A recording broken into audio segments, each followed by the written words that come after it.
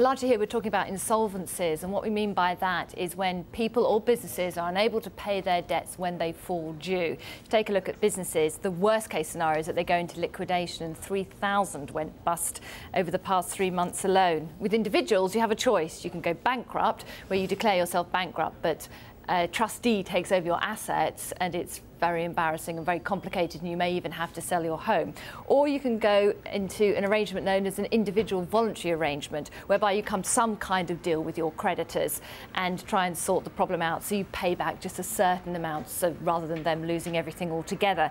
And if you take a look at the figures, 15,000 individuals went insolvent over the past 3 months alone, 37% rise, that's record levels, and of those 15,000, 4,000 were these individual voluntary arrangements, and largely that's because of consumer debt. We're just spending too much money on our credit cards.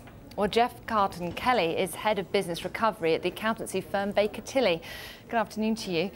Do you think it's too easy then for people to run up debts and then get out of paying them?